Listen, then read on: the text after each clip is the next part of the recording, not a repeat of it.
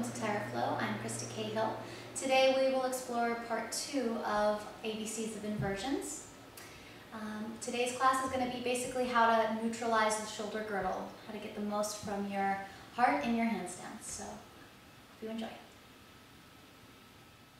So we're going to start in Navasana. So go ahead and come around and sit with your feet about hip distance on the floor, knees bent, hands placed behind you, fingertips away. So first we need to establish a nice even spread across the shoulders. So go ahead and move the upper arm bones back and let the sides of the chest, the sides of the rib cage move forward and up. And from that you should start to feel the shoulder blades move in towards the midline, giving you a little bit of support in your chest. And then you can keep one of your hands back just to help maintain the position and take the other hand forward, bringing it about shoulders height.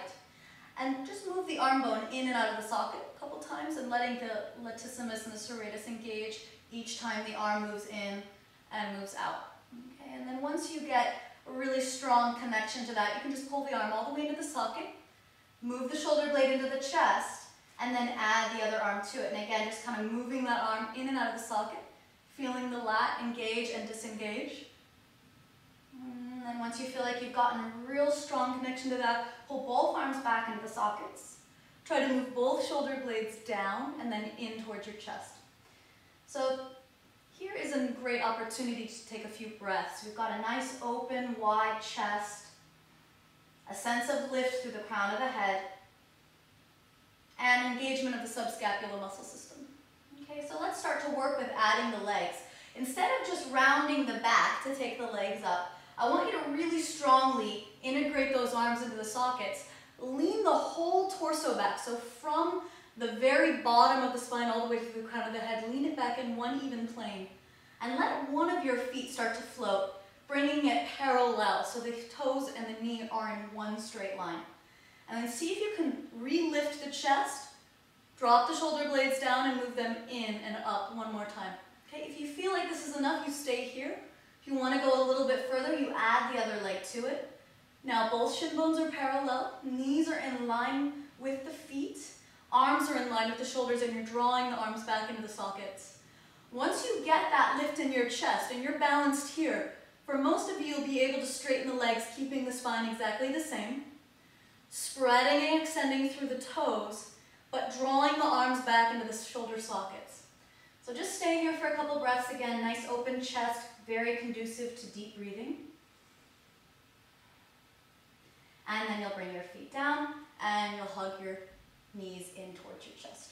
Okay, so that will pretty much give you a sense of what the shoulder girdle does as you're working through Navasana. And now we'll take it through to plank pose. So come out onto your hands and your knees. Place the hands so they're shoulders distance apart. And just a couple times, working with the two different variations. Arms being completely extended from the socket of the shoulder. The upper back is rounded. Or the arms drawing all the way into the socket of the shoulder and the chest maximum and spacious. Rounding the back, arms out of the sockets. Arms in the sockets, maximum expansion. So see if you can do that a couple times, just feeling the very two ends of the spectrum. And then come to a place where the arms feel comfortably in the sockets. You can grip the mat with your fingertips and start to guide the shoulder blades down off your neck. And then here's the more challenging part. Take the very bottom tip of the shoulder blade and draw it down into your chest. So you're getting one more time that engagement of the subscapular muscle system. Then take your tailbone and draw it into the body. So you're getting a little bit of the side waist lifting and the engagement of the core. So from here, if this is enough, you can just step the knees back and start to draw the chest forward with the knees on the ground. If you can go all the way into plank pose, curl the toes, lift the knees up. And one more time, notice if you're pressing the floor away, rounding your upper back. Try to allow the arms to come all the way up into the sockets of the shoulders. Draw the shoulder blades down and maybe into your chest as the sides of the waist lift up.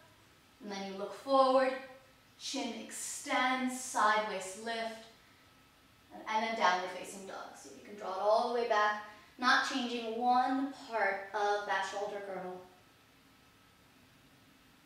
And then again, shift forward into plank. Let the arms slide energetically up into the sockets.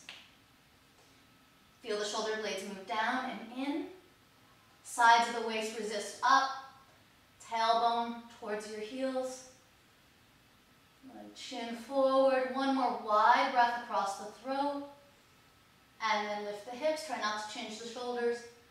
Downward facing dog. And then come down and take a child's pose. Couple breaths here.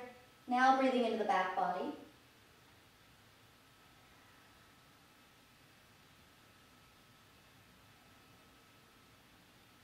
And then we'll come up. So we're going to explore it in the handstand position. Come up into down dog, hands, shoulders distance, fingertips grip the mat. And see if you can resist that inner arm forward as you lift the knees and take the hips up and back. Tiptoe the feet in. Bring the shoulders all the way over your wrists. Okay, even if you have to bend the knees a little bit, that's completely fine. Just get the shoulders all the way forward. You're going to take a couple turns at pushing the arms into and out of the sockets of the shoulders. Into and out. And then let the arms come all the way into the sockets of the shoulders. See if you can move the shoulder blades down and then in towards your chest. Keeping the collarbones wide, lift your leg. Keep that leg extended on the same parallel line as the floor. Bend the standing knee, and as you hold the mat with your fingertips, it's going to start to instigate that broadening of the chest. Keep it, and take a couple hops. It doesn't have to be high, just a little exploratory lift, keeping the chest forward and wide. Once you find the balance, squeeze your fingertips into the floor, soften the arms into the sockets. See if you can move the shoulder blades towards your waist, and then the shoulder blade tips gently in towards your chest. Then draw the sides of the waist towards the front of the mat, tailbone towards your heels. And take one more breath. You can also use the wall. And then coming down. This time, separate the feet hip distance apart. Grab a hold of the elbows and let the shoulders release here.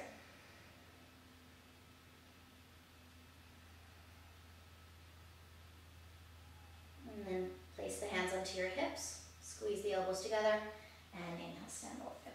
Thank you so much.